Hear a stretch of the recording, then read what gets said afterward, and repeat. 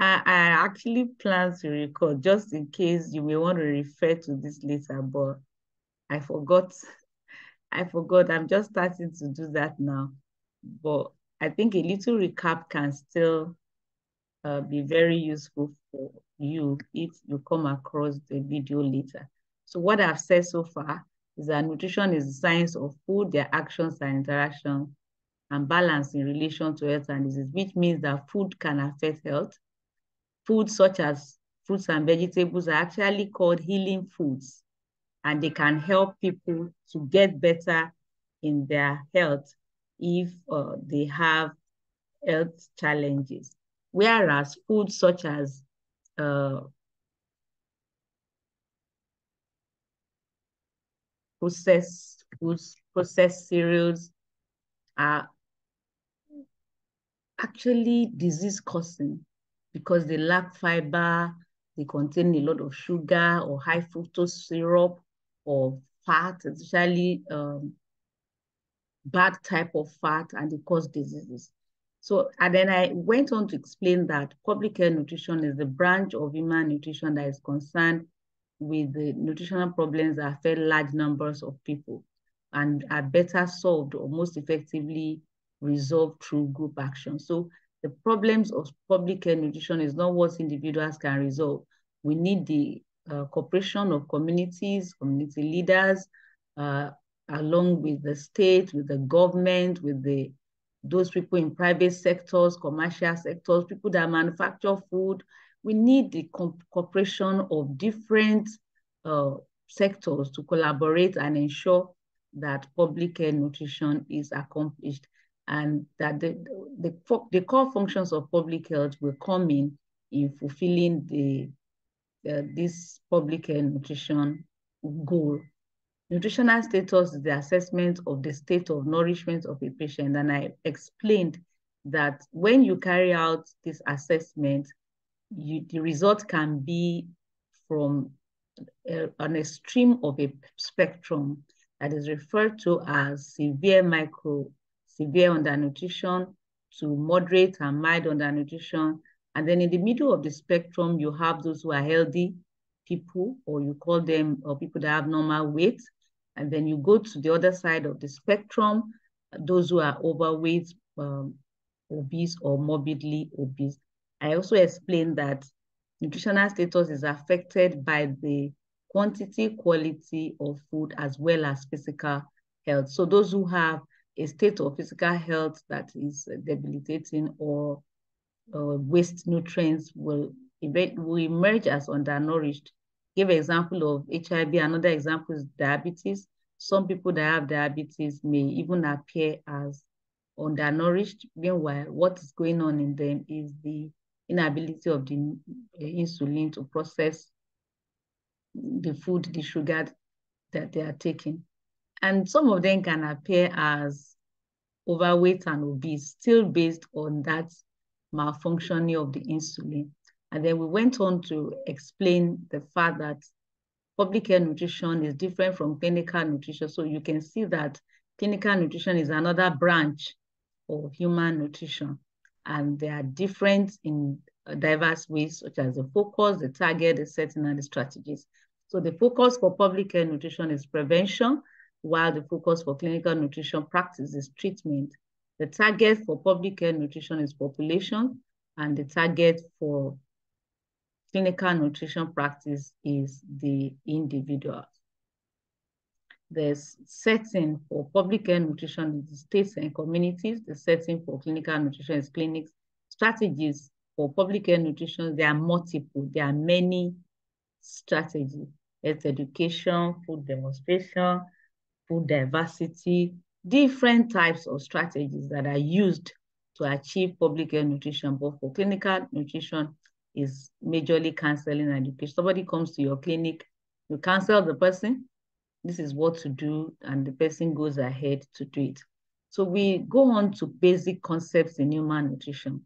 It's important that you understand what food is, how is food different from nutrients, what is diet. These are simple terms, and we can call them primary school terms, if you still remember. But as simple as they are, please make sure you master them. They are very important. Food is any substance which, when you ingest, provides necessary raw materials for the structure and functions of life. So anything that you ingest but does not provide raw materials, even if it's palatable, it's sweet, then we cannot call it real food. Maybe it's just chemical. So you can begin to think of things that people consume, especially drinks, that don't provide any necessary raw material for functions of life or for structure. They are just concentrates. Those are not foods. Then when we talk about diet, it's the combination of food that is eaten habitually. So you will see that diet is like many foods arranged habitually. Food and diet, they go together. Please note that uh, the word diet has been bastardized, but it doesn't change the real meaning. So when you see somebody who says he's dieting, what that person is saying is that he or she is taking fad diet. Maybe one food group is out of that person's diet and is consuming the others, like people that would say no carb diet. Or some people will concentrate on just one food group. It's still a fad diet. You see people who just concentrate on fruits and vegetables because it helps them to lose weight. So they say they are dieting. It's a colloquial use. What they are engaged in is fad diet. That's the correct word. That's the technical word, fad diet. And let me say at this point, we might still come to it, but you remember this is just introduction. The fad diet is not desirable. It's not right.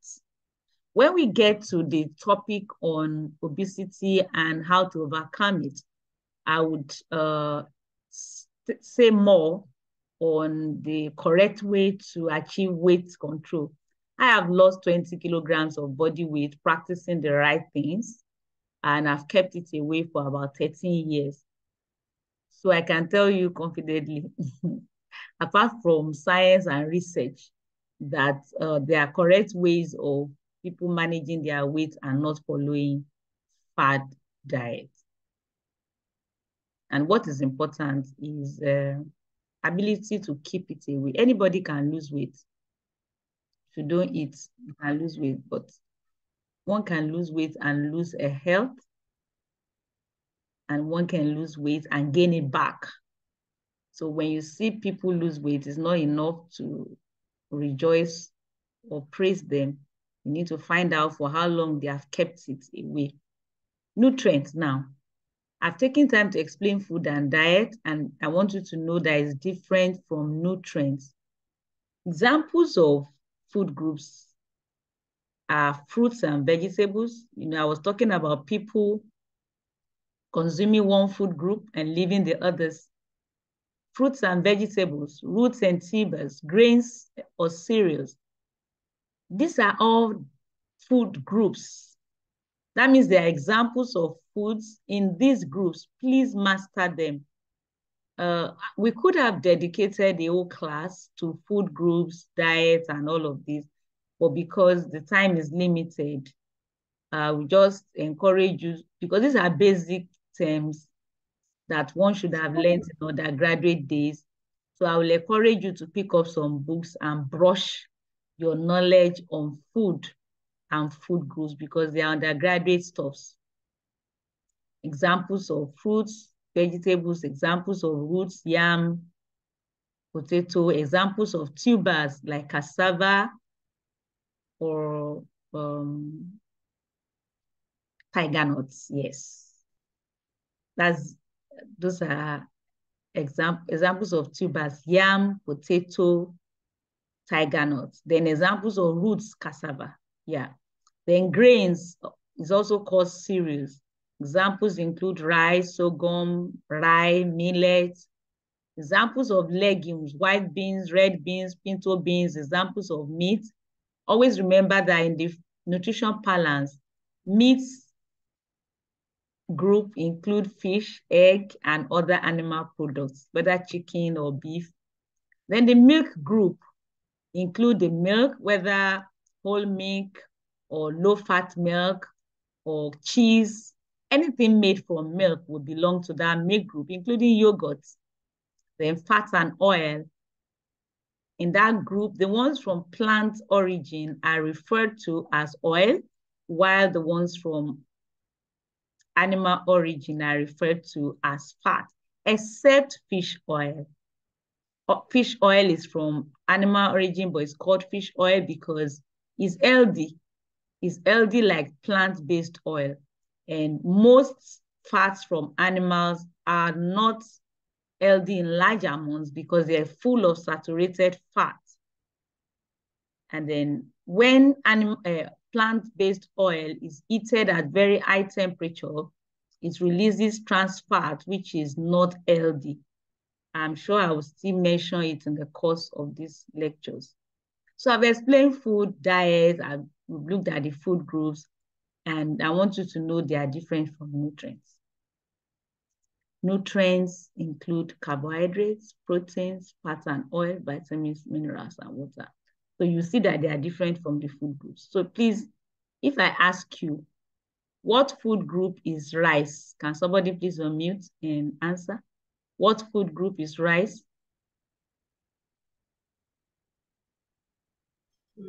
Grains. Very good. This is a good class. So rice is not carbohydrates. Rice belongs to the cereal group or grains. And I like you to please note that there's no single food that you can refer to as a nutrient because each food contains different nutrients. So no matter the high level of carbohydrates in rice or yam, you cannot call yam carbohydrates because there are other nutrients, including micronutrients in yam. You'll be surprised that if you analyze rice, there's protein in rice. You cannot call it carbohydrate. So I believe that if we go through this program and we confidently say that we went through Masters in Public Health in University of Lagos, we should not belong to the group of people that will call one food carbohydrates. So I hope that is clear. The only food group that seems to bear the same name with the nutrients is fat and oil. Fat and oil. So when you see examples of fat and oil, the nutrient is also fat. But the nutrient is not oil, it's fat. Another concept that is good to know is recommended dietary allowance. Recommended dietary allowance. No, there's a temptation to call it recommended daily allowance, but it's dietary allowance. Don't fall into that temptation.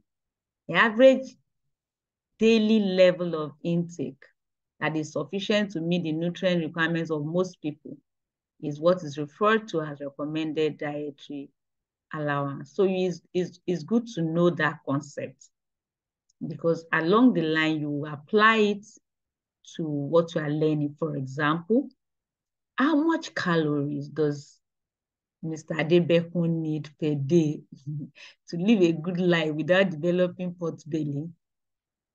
Can somebody please answer? And you can answer by yourself. How much calories would you need from food? No, somebody else. Okay, somebody else should please answer. Okay, Dr. Adebekun should answer the question. Is it Dr. Adebekun? Okay, Nurse Ajayi, you can answer for him now. 2,500 to 2,500 kilocalories. Okay. Yes. Thank you. So let's assume I've never seen him before, but you know you have seen him. So you are better in the judgment. If he's tall, taller than 1.6. maybe it's taller than 1.6 meters. And has a big frame, broad shoulders, big bones. Maybe he needs as much as 2,700. But if he has a small frame, which I doubt from his voice, he might need just 2,500. So that's the understanding that in a day, what calories you need depends on age, gender, and activity level. So maybe we should have added body build too. Body build. So how old is this person? If you are over 40, then your calorie need should be less than that of 20-year-old. So now I'm a woman. So that means gender will make me take less than Mr. Adebekun. I have a small frame, so I don't need more than 2,200. And my activity level is not very high.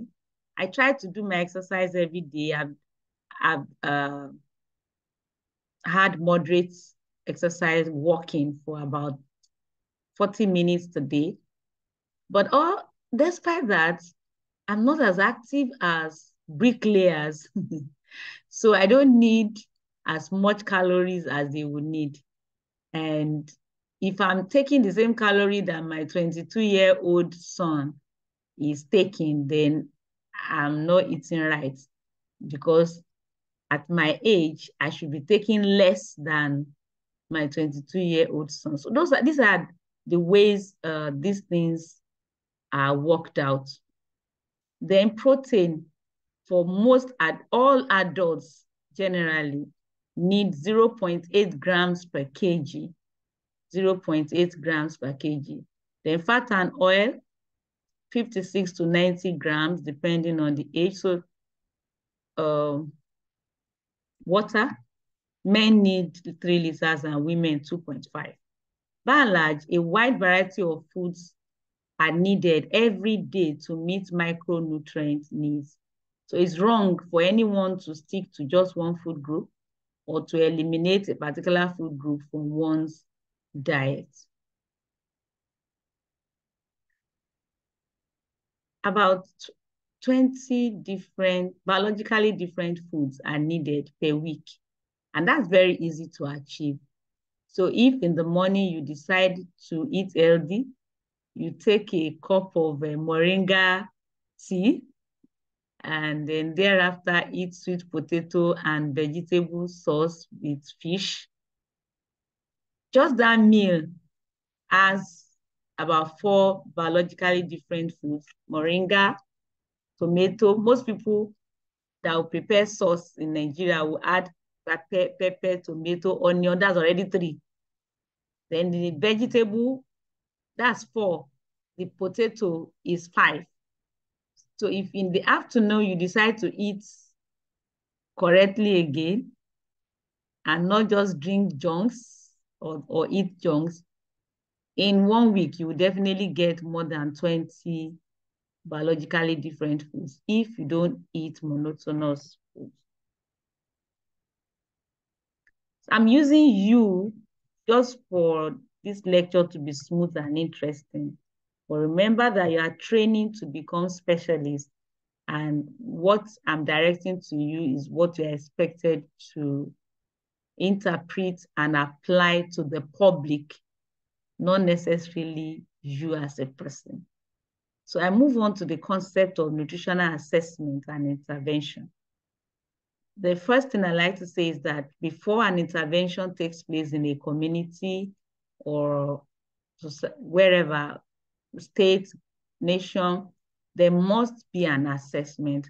So even if we have funding agencies who are willing to carry out some programs, and then we are in a circumstance now where there's a lot of political imperative. People are trying to impress the populace. and they may just come up with an idea of a health program. As specialists, we should know and be able to educate people that there shouldn't be an intervention without an assessment. It's a waste. So there must be assessments. Then the goal of the assessment can be to identify individuals and populations, groups who are at risk of becoming malnourished, or identify those who are already malnourished. Please, when we mention or hear the word malnutrition or malnourished, remember that spectrum, very, very important. That it involves undernutrition and overnutrition. And undernutrition can be protein, energy undernutrition, or micronutrient deficiency. So it can be macronutrient deficiency or micro. Somebody please unmute and tell us the difference between macronutrients and micronutrients.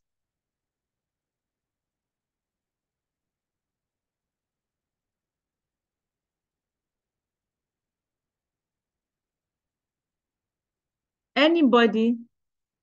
Are we together?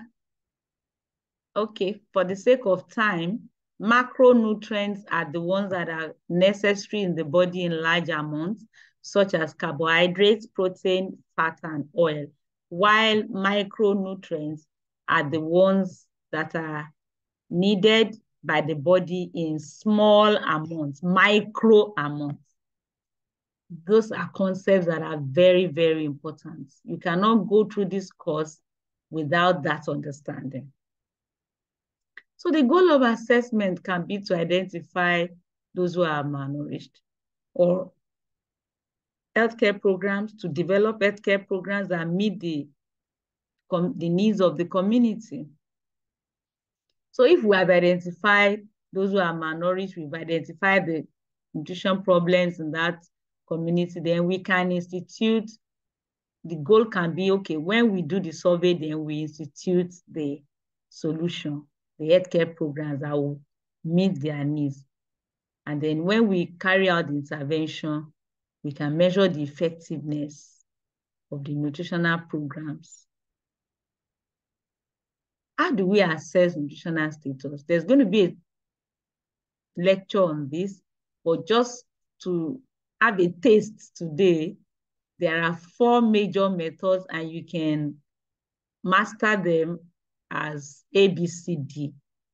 So that way you will not forget ABCD: anthropometric method, biochemical assessment, clinical assessment, or dietary. You can put method or assessment. So malnutrition is a concept, and as I've been emphasizing, is insufficient, excessive, or imbalanced consumption of nutrients that are now present in different ways in the body.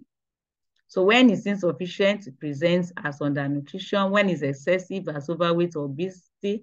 When it's imbalanced, it can present in an interesting way. You can see somebody who is obese and at the same time is suffering from eating hunger. Person is obese, has excess macronutrients stored, at the same time deficient micronutrients in the body. That's a very common situation. So anytime you see obesity, it might coexist with micronutrient deficiency. According to the World Health Organization, malnutrition is the gravest single threat to the world's public health. And these nutrition disorders depend on the nutrient that is deficient or overabundant in different parts of the world. In Nigeria and other parts of Africa or underdeveloped or developing world, this imbalance is most frequently associated with undernutrition and micronutrient deficiency, whereas in the Western world, it's more associated with overweight and obesity. So poor diet can have an injurious impact on health, causing underweight or stunting, kwashiorkor, marasmus. Kwashiorkor, marasmus are referred to as protein energy undernutrition. The micronutrient deficiency, I've emphasized that today. The bad thing is that when a child is growing up with deficient calcium, and vitamin D, especially females, that can lead to osteoporosis much later in life. Then the other parts or the other spectrum of malnutrition, overweight, and obesity can also lead to non-communicable diseases, such as cardiovascular disease, diabetes, hypertension, hyperlipidemia. This combination, they travel together, and their family name is metabolic syndrome. So whenever you hear metabolic syndrome, it means a situation where you have at least 3 of the following conditions: cardiovascular, hypertension, hyperlipidemia, diabetes or hyperglycemia, then obesity, especially abdominal obesity. So when 3 out of all those 4 conditions exist together, they're referred to as metabolic syndrome. Please note this term is very important in this course. So if we carry out nutritional assessment and we discover undernutrition or overnutrition, over time, we discover that in different populations, some people are more vulnerable than others. In Nigeria and other developing countries, this group of people are the vulnerable groups. Remember, the most important problem here is undernutrition. So these vulnerable groups are pregnant women, lactating mothers, children, especially those under 5 years. These people require proportionately more energy for each kilogram of body weight than adults. So if they are not properly fed, they can easily tip into undernutrition. And a lot of problems are associated with this, especially poor brain development, which eventually leads to poor cognition.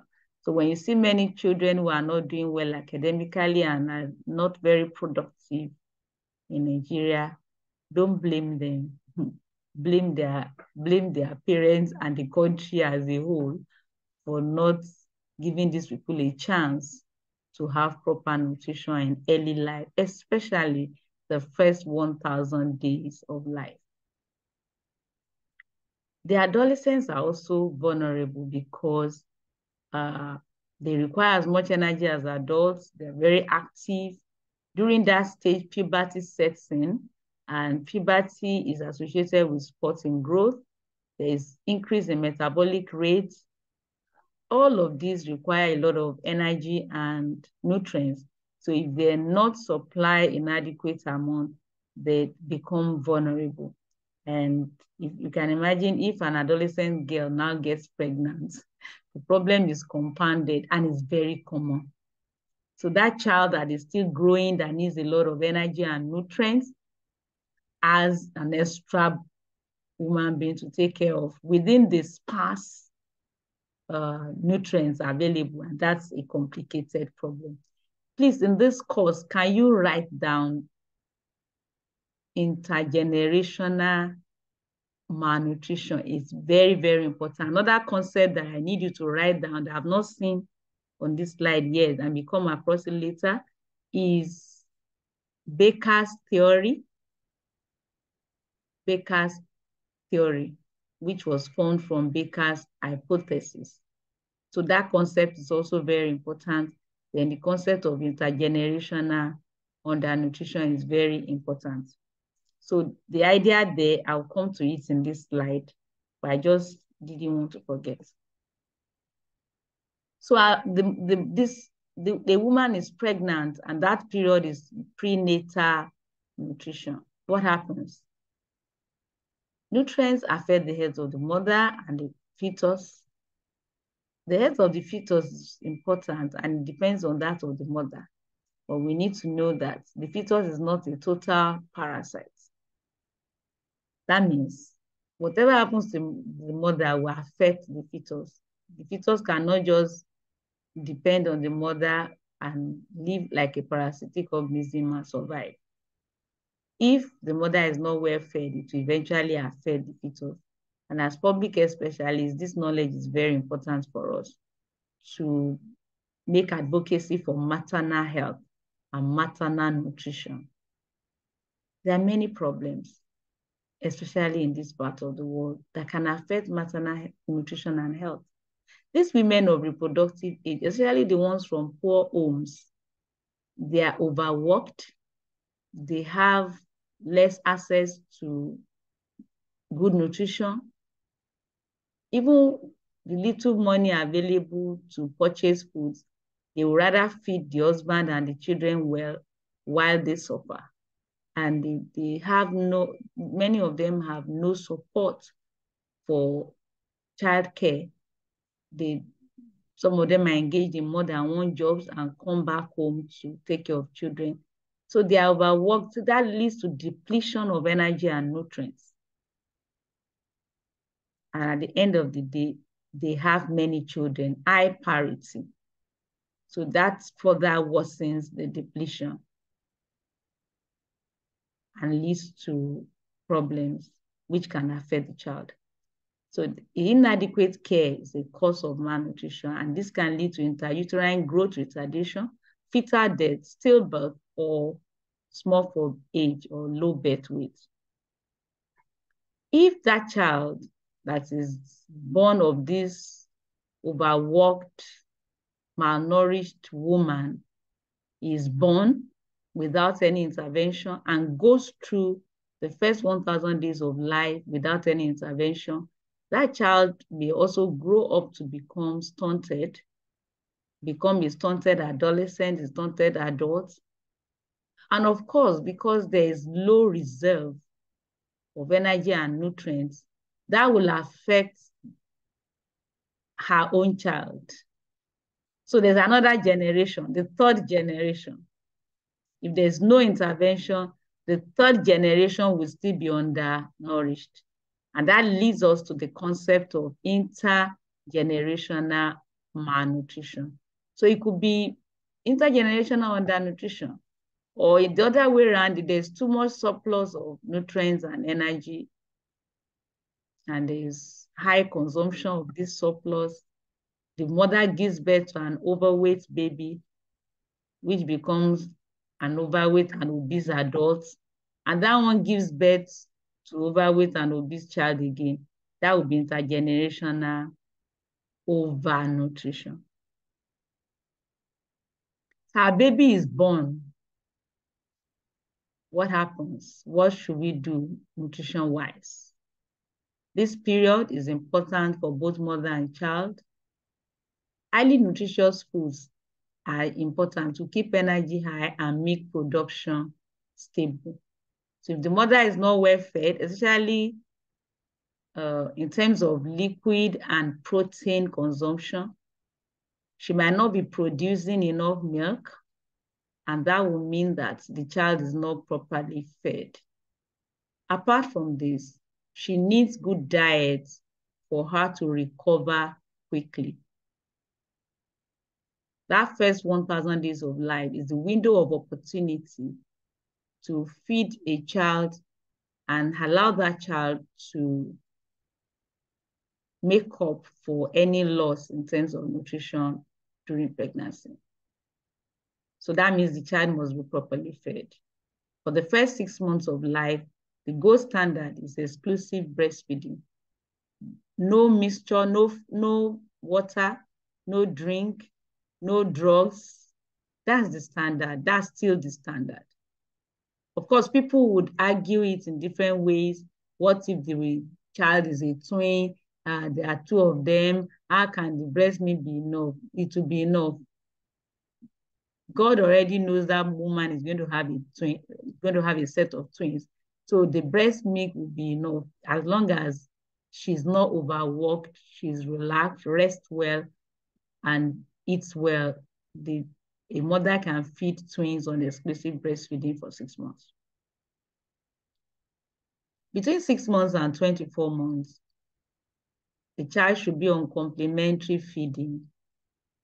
Remember, this concept is also very important, complementary feeding. That means introducing foods that is still adequate for the child's nutrition. And there are many factors that are important to make it succeed. Another concept is predominant breastfeeding, and this is not encouraged. Very common in Yoruba land, where the child is on exclusive breastfeeding and a little water is added.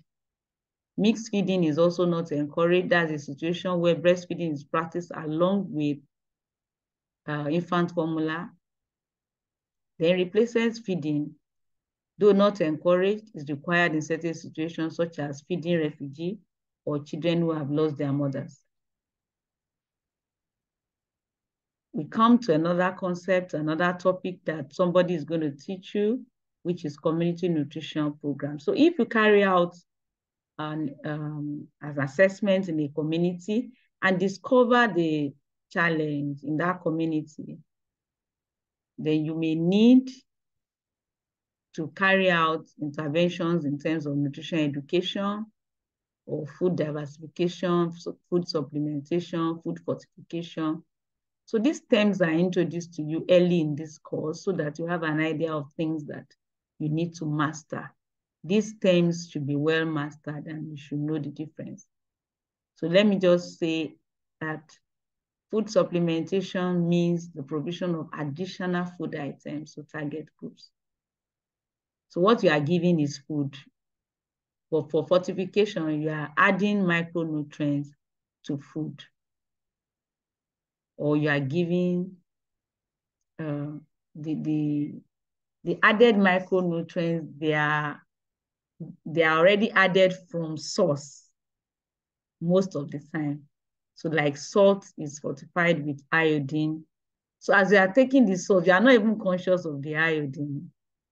But we also fortify local food, staple food with high proteinous food so that the children that feed on these feeds can have enough protein. Another strategy is treatment of cases, and then we come to how to actually address undernutrition in the nation as a whole. All these concepts are also very important. We must pay attention to production of food, encourage farmers. Preservation is important. Inadequate preservation techniques are part of our problems now, which is linked with power supply. So there should be intervention at that level. Then, of course, poverty is another problem. So we should make sure that the purchasing power of individuals increases. That could be through education, enlightenment, whatever can increase the people's economic power. And then, of course, encourage family planning, use of contraceptives, so that the population will not just keep increasing at a geometric rate. Politics is important in every aspect of life. So it is in nutrition issues. Because policies and political decisions dictate a lot. If grants are always available for cash crops rather than food crops, more people will be involved in cash crops and less people will be producing food, which will mean danger to the food basket of the nation. Importers do not allow policies that favor local production. So there has to be a lot of advocacy for local production. I would like you to note the concept of the relationship between nutrition and development. If possible, please write it down. I don't know who is taking the topic that will involve that, but it's central to this course that if nutrition is not well taken care of, it's already affecting our development. So when we look at our level of development and we talk about our GDP and all those economic issues, it doesn't come to people readily, but we as specialists must know that addressing nutrition will address the economic problem in a nation, because the most important resource is the human being. So if the human beings, their brains are stunted, and their level of productivity is low, then there is no hope for improving the economic situation permanently. So if we want to really improve the economic situation, we have to go back to the level of maternal nutrition and health and ensure that children that are being, baby fetus that are being conceived are well fed to be able to have proper development of their brain, proper cognition development, which will eventually lead to being productive, and that will lead to the development of the nation. So what I've said within the last few seconds, should be able to write a long answer question on it or discuss it on air for 30 minutes. Then pathology, that's the fact that sickness causes increased demand for nutrients, and there's reduced intake and absorption when people are ill. So it's important to pay attention to illnesses or sicknesses or the health system. That there's a better health system, it will in turn address the problem of malnutrition in the nation. So that's also indicates that you should know the link between, I remember a question I set for MPH a few months or a few weeks ago. Very simple, just describe the link between nutrition and infection. So from these 3 lines, you can write a whole page.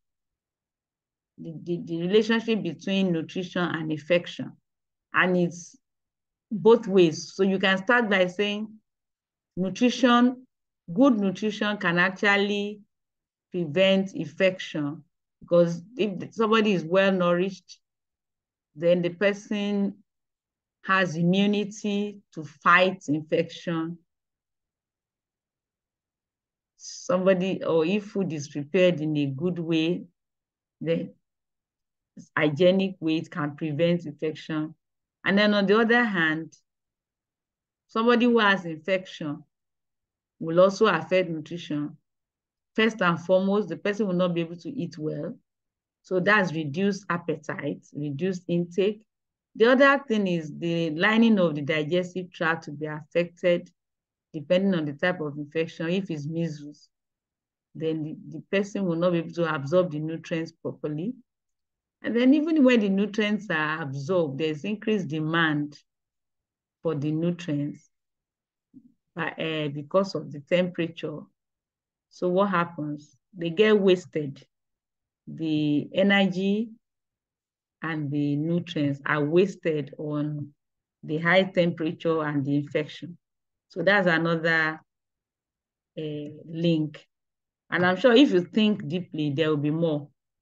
So seeing just one line on a slide, it doesn't mean what you need to learn is one line. You need to expand it, and you need to understand it.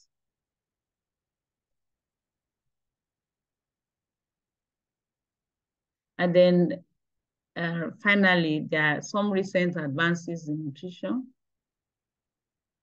which are important to note. Nutrition in HIV condition.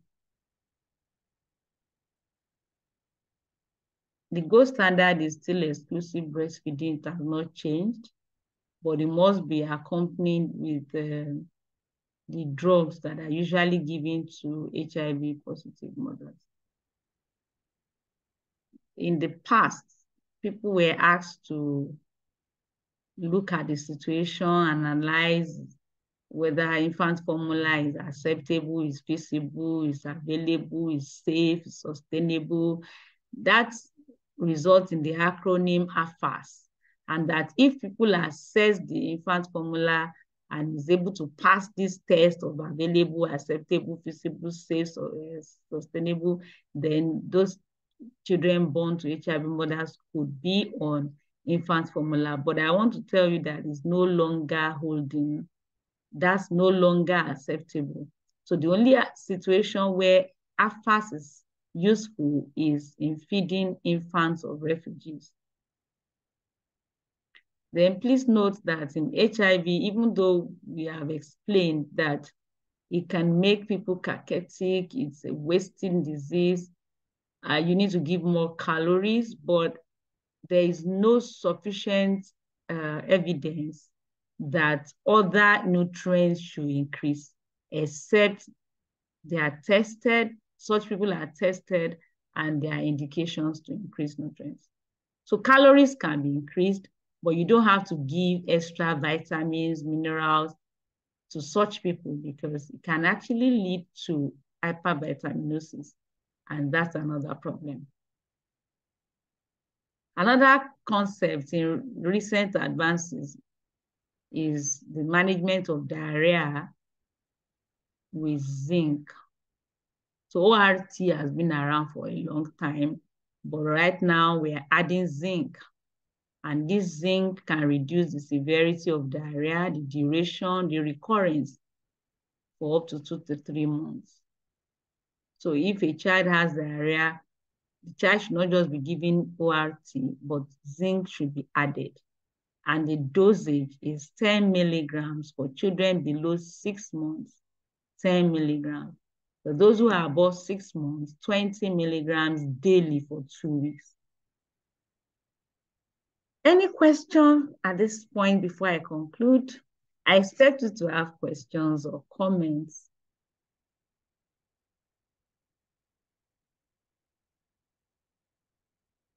Any question? Yes, ma'am. Okay, so please go ahead while I take a water break. Okay, but it has to do with the carb diet. There are so many claims about recommended dietary habits that some say your breakfast should have the most calories, and then as the day goes by, you reduce the calories of lunch and dinner. I don't know if there's any recommended scientific based dietary habit of what one should eat as breakfast, lunch, and dinner.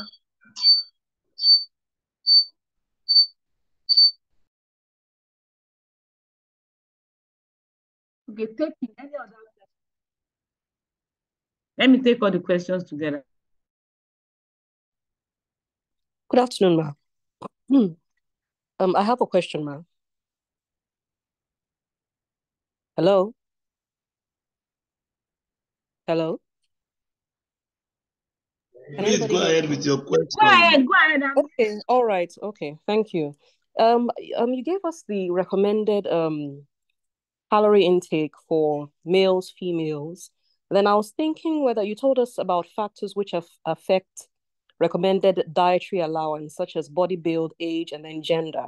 I was wondering that when it comes to water, for example, water intake, and I think you mentioned 2.5 liters for females and 3 liters for males, whether climate has an important bearing on the quantity of water or the volume of water required daily. For example, in our own climate where it's rather hot and people tend to sweat much more than they do in more temperate regions, would that recommended daily volume increase? That's my question, ma'am. Thank you. And then I really would want to understand the meaning of the term biologically different foods. Thank you, ma'am.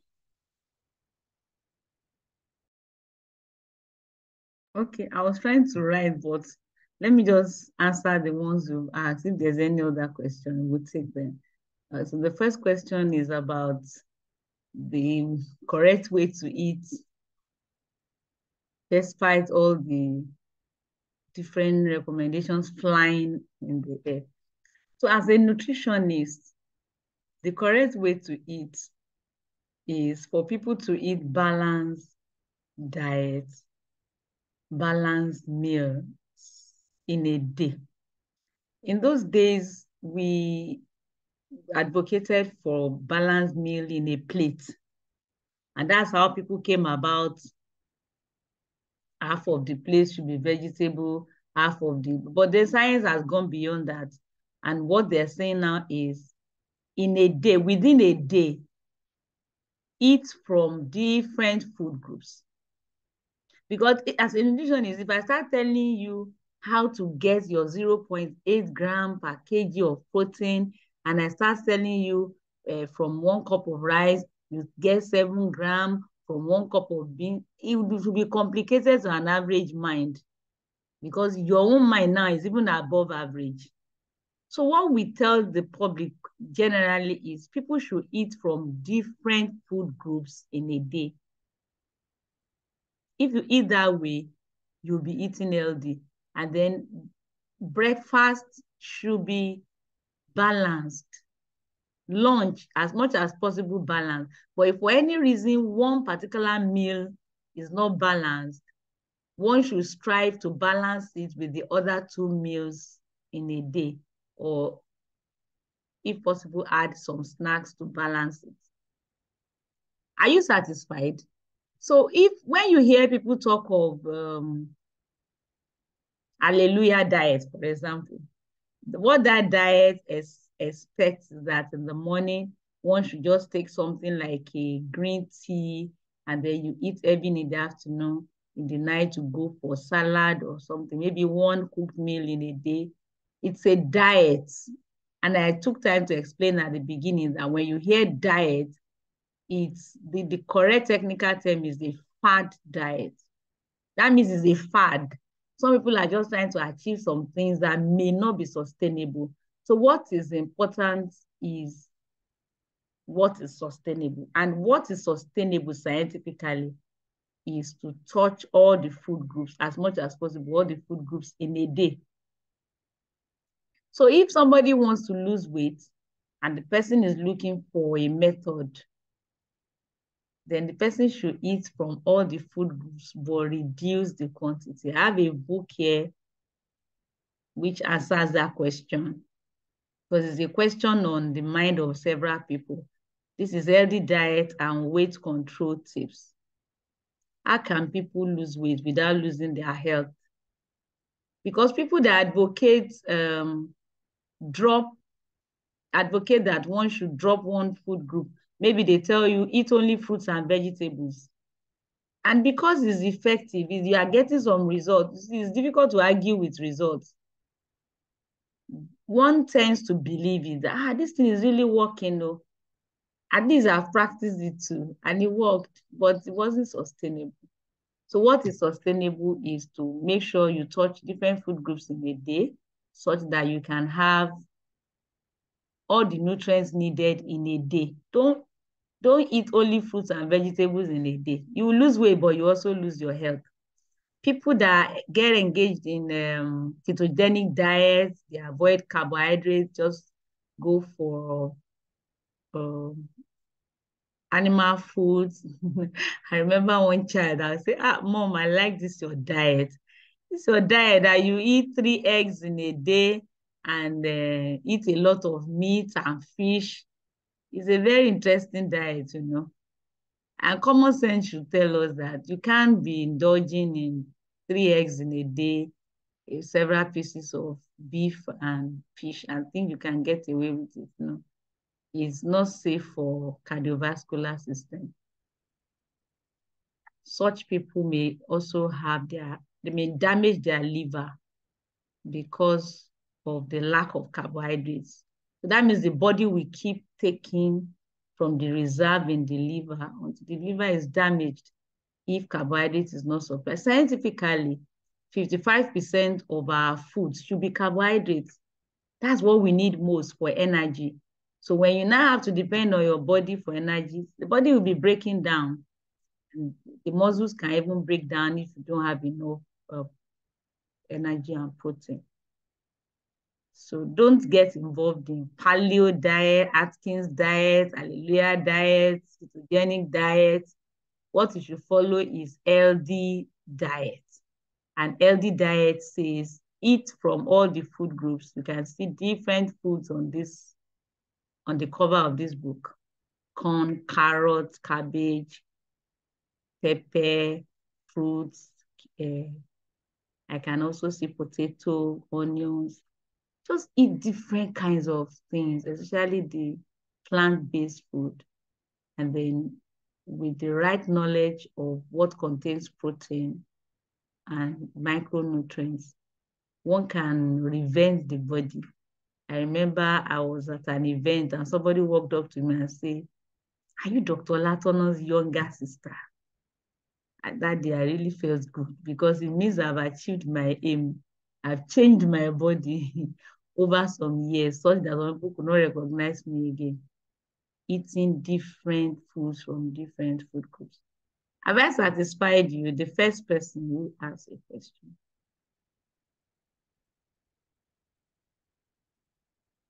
Who is the first person that has a question? Dr. Falana. Dr. Falana, are you satisfied? To some extent, ma. Which one is less? Working on it. Eh? It's already working on it to give madam a treat. It's working on you. It's already working on your recommendations. I can give madam a treat. Okay. I wish I can hear you quite well, but I can't really hear you.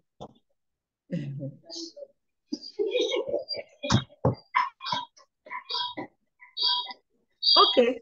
Please, back. Dr. Falana, are you beside your wife? No, not at all, ma.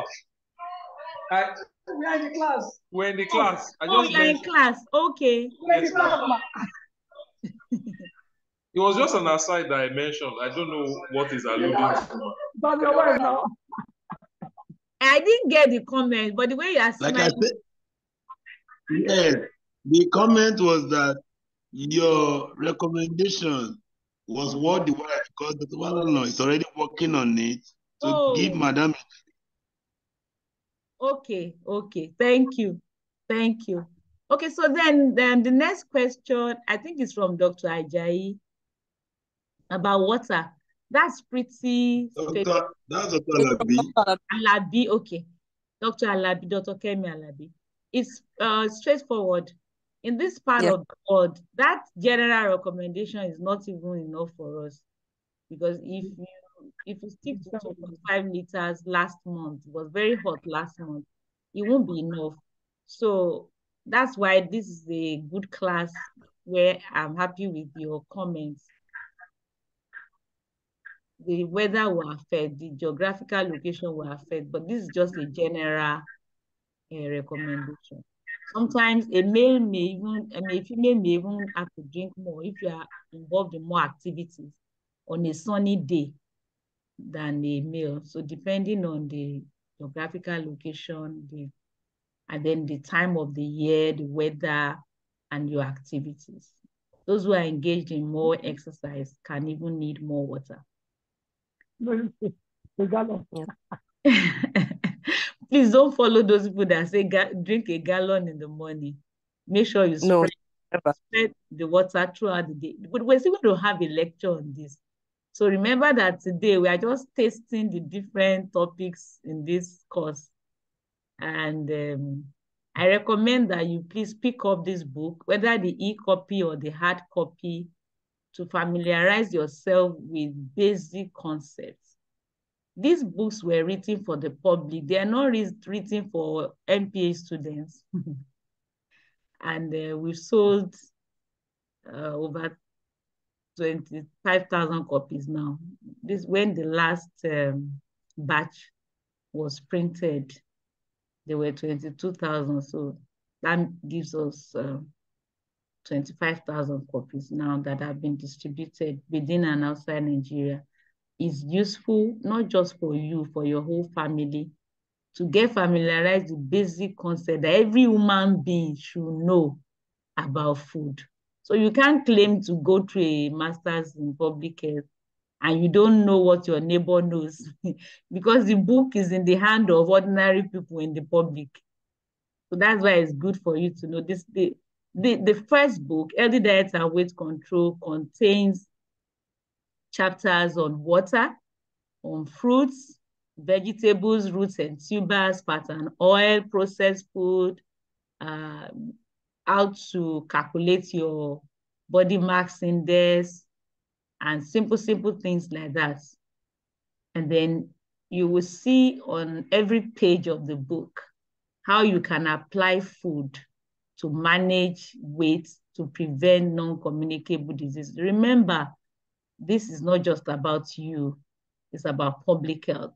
So when we have the right kind of knowledge, we can spread it. Then this second book is like an application of what we're learning to children, talking about breastfeeding, feeding infants and young children, a chapter on complementary feeding, and then the different drinks, adolescents, feeding adolescents. The thrust of this book is the fact that it's possible for a child to be obese, looking well-nourished, but at the same time suffering eating hunger. That's the thrust of this book. And then the special juice is that there's a food menu for 1 week at the back, free menu for whoever buys the book that can be applied to children at the back of this book. This one also contains 1 week menu for adults. Eat healthy, spend less. So this book contains not just issues about healthy eating, but also the nutrients in common African foods. You see, when you hear people talk about problems and you are passionate about providing solutions, then certain things are born. So that's how this book was born, where people kept on saying, we don't even know what is in our food. We don't have food in Africa. And then I was wondering, is it really true that we don't have food? So I researched into our foods in Africa and the nutrients. So you can look at boli, for example, roasted plantain, and you check the nutrients so that when next you are considering roasting plantain in your kitchen or baking it, you are wondering, how is it different from yam and what am I getting out of it? Or at the back of that book, you can compare the calories in sweet potato to yam. There was a time, for almost 2 years, I ate sweet potato every day when I was trying to lose weight. I realized the calorie is less than that of yam, and I used to like yam a lot. Then you can look at salad, different vegetables, what are the nutrients in them, and then people can plan to eat healthier within a budget. You notice that white beans contains same nutrients with red beans, and yet it's cheaper. People can be advised, they can be helped to eat within their budgets and still eat healthy. So the thrust of this book is the economic advantage of paying attention to food and the nutrients they contain so that one can juggle it and choose the ones that are suitable per time. And then finally, if people eat right and don't manage stress, they still become ill. And remember that we're not learning about nutrition for learning's sake. It's for the sake of health, the public health. So the link between nutrition and stress is the fact that excess stress appear like overnutrition in the body because the problems that result from it will be like the problems of overnutrition. Excess stress can actually lead to obesity. That's the reason for writing this book. So there's no other question, then we can call it a day. And then you look forward to meeting Dr. Oluwole next week, Friday, by 6 p.m.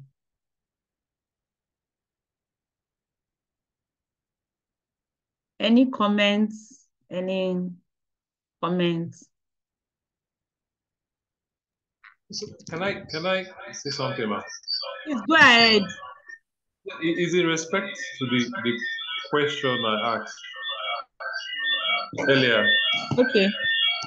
So in other words, do I take it to mean that there's no particular dietary formula when you're taking calories any time of the day, whether it's breakfast, lunch, or dinner, as long as you have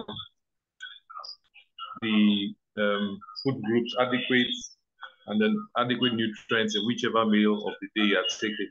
So it doesn't matter which calories you take, whether it's breakfast, lunch, or dinner. Oh no, it matters. Maybe I didn't get you right. The first thing is, what is the total calorie needed? So if you are a male now, and the total calorie needed is about 2,500, then we can divide that into 3, right? And yes. then we can say that in the morning, you don't need more than 700 because you shouldn't take too much calorie in the morning. You need more in the afternoon, less in the morning, and less at night. So if we divide it into, say, 700 in the morning, 700 in the evening, and then 1,000 in the afternoon. If that's, or you can vary. It depends, it really, honestly, it depends on your schedule. So if it's 700, that's all you need in the morning. And then we calculate that you're having yam. And from one slice of yam, you're going to have like 10 kilocalories. Then we calculate how many pieces of yam you need. And then I'm thinking, that yam, you shouldn't just take it as carbohydrate like that alone. I mean, supplying a lot of carbohydrates and very little of other nutrients. So that's the reason for eating something along with the yam. Maybe egg sauce or fish sauce or whatever, or vegetable with fish. So there is still a little planning needed so that you don't exceed that 700 kilocalorie in the morning, and you try to touch the different food groups to supply the different nutrients. But the issue is, what is your goal? Every adult has a goal. Your goal may be to just maintain your health, or your goal may be to shed some fat. So the way I was eating when I was trying to lose 20 kilograms of body weight is different from the way I eat now. I'm just maintaining my weight and health. So there's no one size formula that fits all. It depends on what you are trying to achieve.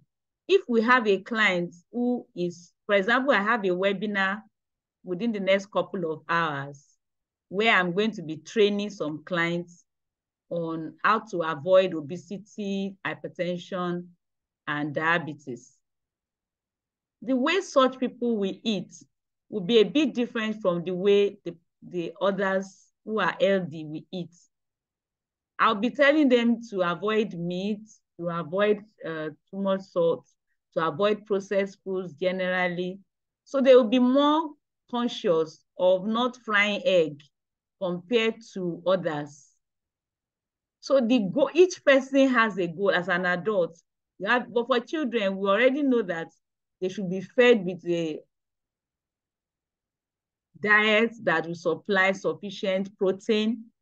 So, and then those who are younger than 2 years old, diet that will supply high level of iron, iodine, vitamin, all those micronutrients of public health significance, public health importance should not be lacking in their diet so that they grow up properly. But as an adult, you're not thinking of vitamin A or thinking of iron. It's not in your thoughts. What you are concerned about is how you will not develop pot belly. So if you ask me as a nutritionist to develop a menu for you, then what I'll be calculating is calories and then putting a lot of vegetables and salad to make sure that though you are eating, you are not getting too much calories into your body because you're not expending a lot. But if a carpenter comes to me and say, as a nutritionist, he wants a menu and I know there is a carpenter or a bricklayer, I won't be too much concerned about adding salad, maybe salad just once or twice a week. He's free to eat his eba with a lot of vegetable, and he can eat 3 times a day. He may not even have the time to eat 3 times a day. So I'll be more concerned about such people getting enough protein, because they will naturally go for staple food that have carbohydrate. So the situation of a person, the job, the resources available, many things come into place when planning meals for people. Are you satisfied? Dr. Alabi. I think that was Dr. Paloma. Are you Yes, also? yes, I am. Or better, okay. By the time we get to, today is not that topic. I just touched it. There's going to be a whole lecture on management of obesity, another lecture on management of non-communicable diseases generally, where we'll be talking about special nutrition therapy for different conditions and all of that. So I think as we go on in the lectures, you get used to some of these terms, you'll be more satisfied. But in the interim, you can download these books and read them. You can order the hard copies. You can go on my website, a lot of resources there, so that you get used to these things. And this course should be the most interesting course for you. I wish you a nice stay with us. Thank you very much, ma. You're welcome. Thank you, Thank you, ma. Please don't forget to send the lecture slides for our review. Okay. Will you send me your WhatsApp? Okay, no, I can send it to you on WhatsApp, or you send me your email address. No, I will do the two. I'll share with you. Okay, no problem. I've also sent you my website so that you can look at the resources there and just enjoy yourself with those resources. We'll definitely do that. Okay. Bye. Thank you, ma. Bye-bye, ma. Bye-bye. Bye-bye. Bye-bye, ma. Bye-bye.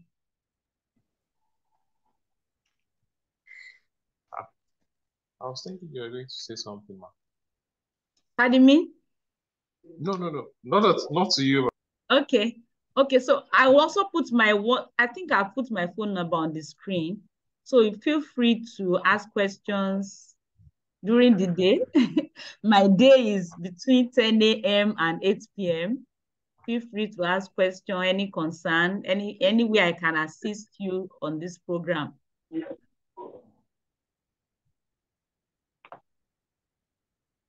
Thank you. All right. Thank you, ma. Bye. Bye. Bye-bye. Bye.